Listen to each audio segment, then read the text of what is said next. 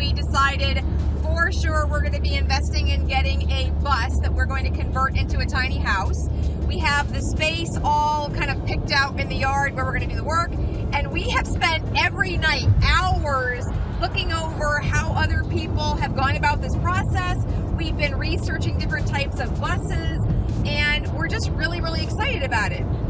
I will say that we are so eager to get started. We're so eager to get started. We want to get our tools. We want to start mapping out the interior. We're just really, really excited.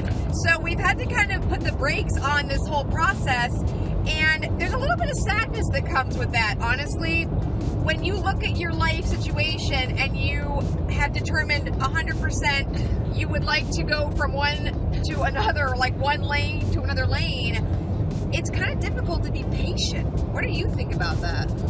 Yeah, I would say my biggest deal is this is definitely what we want, and we know this is what we want, and Esther and I typically, when we say we want something, we just do it. Yeah, we're really aggressive. We're like, woo! Yeah, we don't wait too long. This doesn't interfere with our plans overall of being out in a few years, you know, and being out on our own. This is still well within our plan. But it's like, once we've made our minds up, we don't like waiting at all. And yeah, not at all. It's counter our personality. We are not the kind of people who would say, okay, well, set aside a little bit each paycheck, and then in 6 months. No, we're kind of like, how can we get to the goal in a month? Like, what's the fastest way to get there? And if it's just about work, we'll put in the work. Like, we're willing to work. Anyway. Yeah, so a little bit of growing up that we'll have to do there. You know, yeah. This is definitely a growing pains. So we definitely want the bus. We definitely want a good bus, and we want to take a bus that's, you know, that's mechanically sound, but maybe interior is just garbage, and we want to turn that into something beautiful. The problem with all that is there's a lot of we don't knows going on. Yeah, we're trying to learn though. Like we're really digging our heels into research. One of which being we don't know any bus mechanics, so we're gonna have to find one. As far as carpentry is concerned, I can wing it probably pretty good. I know enough about working with wood that I'd probably be okay to do most of that myself. I don't have to learn how to do solar. You know, I have 7 years of electronics, but it doesn't mean that I've ever done anything like this before, so. Yeah, we want an off-grid vehicle. We want to have solar. We want to essentially be self-sustaining. Aaron has some really interesting ideas of how to kind of advance that a little bit more forward. Like, one thing I wanted to do is a rainwater catcher on top of the bus, so we can fill a tank with, whenever it rains, we can fill a tank with water that we could filter and use for showers and stuff like that. Wouldn't it be nice to not worry about filling up your tank and take longer showers because, hey, it rained today, so I can take a longer shower tomorrow? You know, it's stuff like that that would be really cool. And I think it's possible to do on a bus. Also, I'm thinking about doing hydrogen gas, and I'm going to see if any of that stuff is plausible for heating.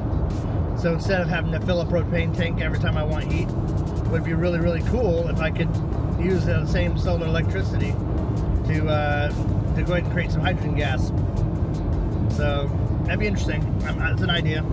Yeah, so we have all these things as we look at other projects that people who have great YouTube channels and have filmed their process. We really enjoyed watching those projects unfold, and we're just really eager to get started. So we've kind of had to accept the fact that we have to wait, and we've got to take the right steps to learn about buses and not just race out and try and buy a bus in a minute. We need to look at the different types of buses, try and find where we're going to be, you know, able to like bring the bus, like you said, finding a bus mechanic. So yeah, so we're that's where we are, and I can't wait for us to get started. But it's been really honestly helpful to see other people express their frustration in the process. Makes us feel like, oh, that's probably pretty normal, that once you decide you want to do something and you can't immediately make it happen, that's normal. So that's where we are right now. Yeah, so right now it's a matter of getting the funds together, looking for the right people to help us out, because we will need some instruction for both electronics, carpentry and obviously mechanic. Like we're going to need a solid mechanic to bring a bus to, or to tell us what bus to go for. You know, we want an older bus because we like the way it looks. However, that also means that we're going to put ourselves in some risk. So it's difficult right now. It really is. It's a difficult proposition to go to. Yeah, I mean, and we're still right in the grind of daily life. We're in Atlanta traffic. It totally is no fun. I mean, we love being together. That's nice, but it just makes you want to go for a different life. So we're excited. We hope that there are other people out there who are kind of in the same place where you've decided that you want to do something different, and you just have to take the steps to get there. And we would say, you can do it. We tell ourselves we can do it. We're just slowly going to make our way there, and we're just going to try and keep ourselves excited and energized in the moments that are a little bit slower. So that's the deal. Yeah. Well, we hope you guys have a good week. We'll see you next time. Bye, guys. You.